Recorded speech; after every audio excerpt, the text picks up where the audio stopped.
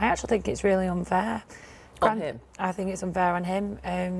Even though my name is obviously out there, he has paid for an injunction, and it's now just turned out to be a complete waste of money, and brought even more attention to him than what would have happened in the first place. So yeah, I think it's unfair. Why do you think the whole issue is resurfaced again now?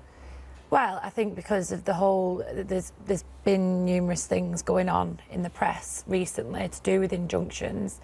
Injunctions are a massive threat towards media, towards newspapers and things.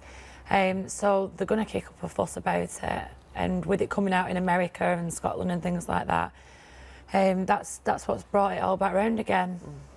Do you feel sorry for this actor and for his wife and for his children? Yeah, I do. If you'd have asked me that a few years ago, my response would have been quite different.